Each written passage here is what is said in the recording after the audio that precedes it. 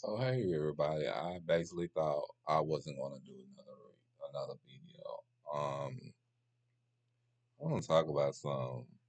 As a community, I feel like that we don't stick together enough. We don't grow enough, and I feel like that people do what they want to do. Um, I said in my last video that I was not gonna speak on this, and I'm not because number one is too early, and number two, I'm not trying to get no kind of dragging or class for this video. I'm not speaking on this. I'm not. But what I am going to speak on is I feel as a community, when our black brothers, our black kings seem to make a whole lot of money, we don't know when to stop. We don't know when to take it upon myself, take it upon not just me, but take it on ourselves to do the right thing. And the right thing could be a whole bunch of things. You know what I'm saying? We rather go out there and buy a whole bunch of cars. We rather go out there just to splurge instead of taking it on and taking the money to put back in the community. Do I think that what happened early this week was a tragedy? Oh yes, it was a tragedy for the music industry. You know, we lost one of our talented brothers, our own. But at the same time, it's just like when it's enough, it's enough. You understand what I'm saying? Because I didn't know their music personally, but I think that he was a talented young brother, and I think that he'd be well missed, and I think that he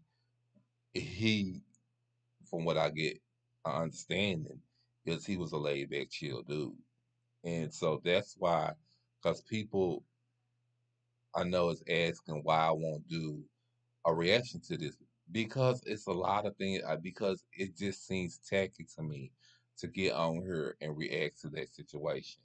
If you notice, the whole time I've been sitting up here talking, I have not even said no names. All of I said was that the brother was talented because the brother was talented, you know. But I'm not gonna say no names because I don't feel the need to.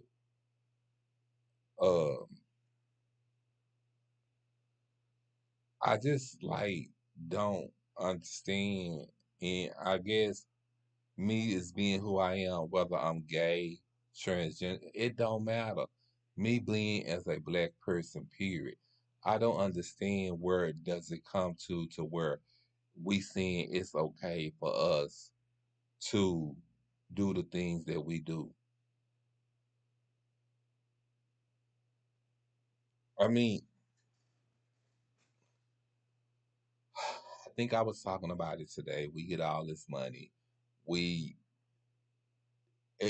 we just don't know. I guess I don't know if we don't know what to do with it. I don't know if we don't know how to spend it. I don't know. I think we just take the money and just splurge instead of, like I said, put it back into the community. It's things that you can do to help others. You know, I've been watching a lot of YouTubers, and I see these YouTubers driving fancy cars, old school cars, and you know who I'm talking about. I'm not here to drag nobody, but old school cars have rims and stuff. I mean, just boasting all this jewelry around their neck. Just, I mean, just doing too much, not investing their money into something that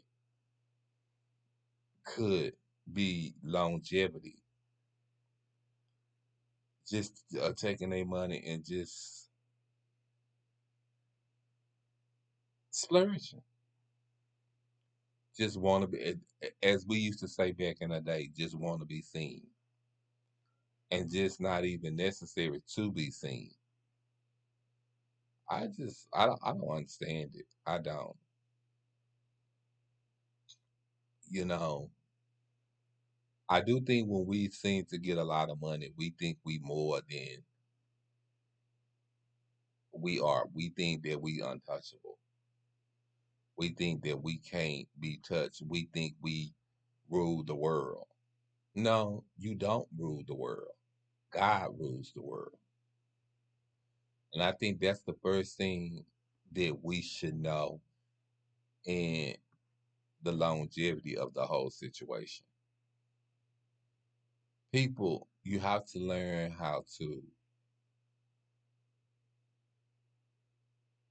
do things in a right way, I want to say, and take things that you do for accountability. And you also have to know when you have money, you're a target. You becomes to be a target. And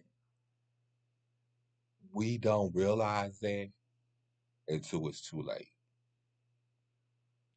We're a target, you know. Um, when we have money, we're a target. People look at us as a target.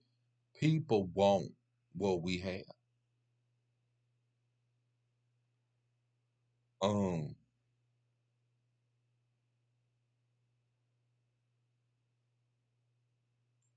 is it right or is it fair? No, it's not right or is it or nor is fair because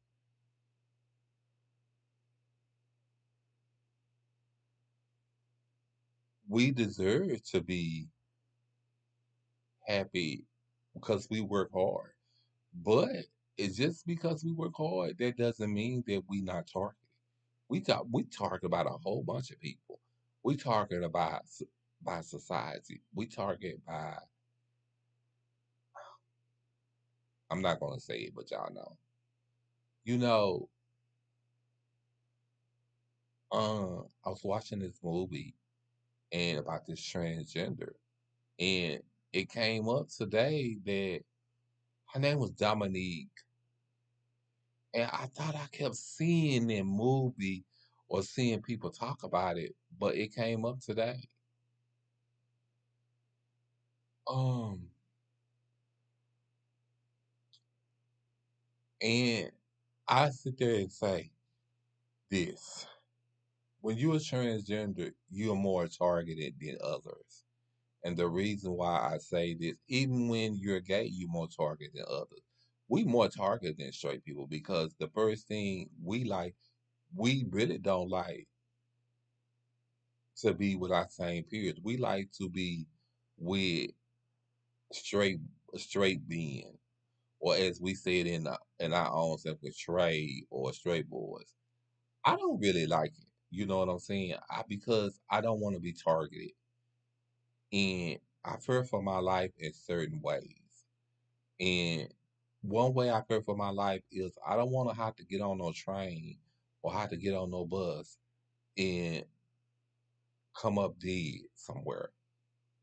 Because that's usually what happened. Look what happened with all these trainings. You have to go back and you just have to look at it. Look at what happened to all these trainings. Have anything happened to the gays? Mm, I, I got to speak for the trainees. No. And I really think so. I really think excuse me, that really ain't nothing too much happened to the gays because they don't dress up like women and they don't consider themselves as women. Uh, but to me, I look at it. If you are gay and you carry yourself, you carry a purse, if it's a Chanel bag, whatever kind of bag it is, and it's swiped around your neck, shoulder cross, or whatever, you are acting like a girl, and you might not become a target right now, but trust me, when I say you will become a target, you will become a target. Trust me when I say that. People, look, I'm not trying to scare anyone. I'm just trying to say you have to be um you have to watch your well being. You have to watch your surroundings because we living in a world where there is danger that we can't walk around and just be gay because like I was watching a show with Big Frida and Big Frida sit there and said that back in New Orleans, back when she was coming up, she had to fight because being gay wasn't accepted like it is now. And it wasn't. I think more now the younger generation got it good if they come out being gay. Because the reason why I say that is because being gay now, I feel like we might not be up there, but being gay is much easier. Because I say that back when I was coming up, you did have to fight. Every day you had to fight. Every day of your life you had to fight.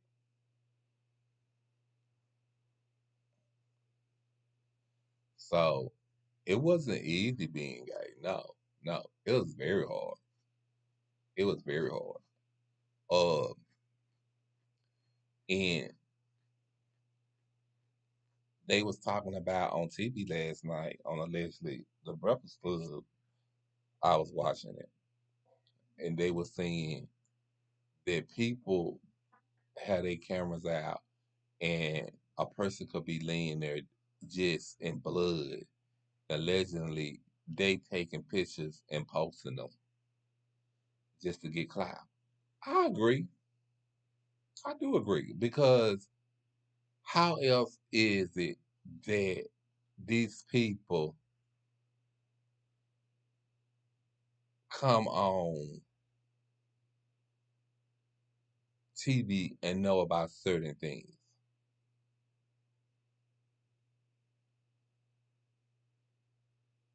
Yeah, I do. I do agree, and I do believe it. I do agree, and I do believe it because people don't know how to be respectful towards the family. They don't. Now, just like I said, I wouldn't mention no names, but I give my condolences to the family. That's being respectful. You know, that's letting the family know, okay, they giving us some time to do to grieve or whatever. I'm not just giving them no time because I'm not doing no reaction video on that. I'm not doing it because it's tacky. You know, it does seem like you're doing it for clout. It does seem like you're doing it to get views. I'm not doing it. Mm-mm. No, I wasn't. I'm sorry it happened to him, and my prayers go out. I say this over and over again. My prayers go out to the family, but I wasn't a fan of their music. I really didn't know who they were, so I was like, was I surprised? Yes, I was because I seen them around. Don't get me wrong now. I seen them on the videos and stuff like that, and I seen them on the BET Awards. But I was surprised when everything happened because I was like, I just couldn't believe it. You know what I'm saying? But we living in society where the only thing that matters is money, and money makes the world go around. That just like, you know,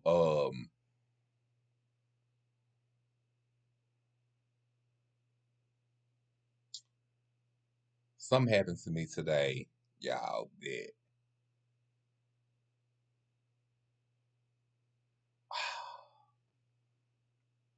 you know, I usually don't talk about this, but something happened to me today that really made me kind of upset. I feel like that I was I'm in my prime and I'm in my life and I'm doing good. I'm doing what I'm supposed to do. But at the end of the day, I'm still getting ridiculed of the things. Not getting ridiculed, I'm still not getting the help that I deserve or the help I need. And when they say, don't forget to go vote, then you thinking in your mind, what's the use of you going to vote when you're not getting the help that you need? Because today, you know, it's hard when you own disability and you have to, and then you have to pay other bills. But this is the first thing that they tell you. This is the first thing that they tell you. Well, did you save any money? How do you save any money when food gone up? You know, and people don't want to help you. People don't want to give you assistance for nothing. And that's just true. People don't want to give you no assistance for nothing. You got no help nowhere. The elders ain't got no help. The disabled ain't got no help. It's no help nowhere. The only help you gonna get is the help when you go to the hospital. I mean, it's sad to say, and it's sad to be real about it, but it's just sad. And that's why I say what I say. People, money makes the world go round, and money makes the world crazy. It's just a bunch of mess. It's just a bunch of mess, and it makes me angry at people because the way that people do or the way that people act, and people can't act like they don't care about other people.